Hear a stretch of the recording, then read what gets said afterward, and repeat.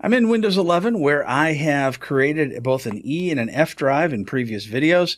And what I'd like to do now is I don't need my F drive anymore, so I want to get rid of it. Now you can't just right click and get rid of it here. You can format it. Here's the format option, so you can delete everything on it, but it'll still be there. So what you want to do is go to your search button here and type in computer management. And when you get computer management, you can open it up and then you can see your drives. Once you click on disk management, as you see here, then you can see the E and the F drive.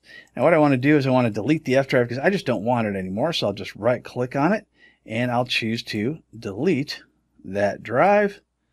And now it's gone. And if I want to use that for something else in the future, I certainly can.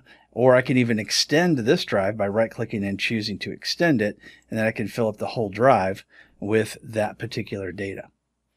So that is how we delete a volume and drive letter in Windows 11.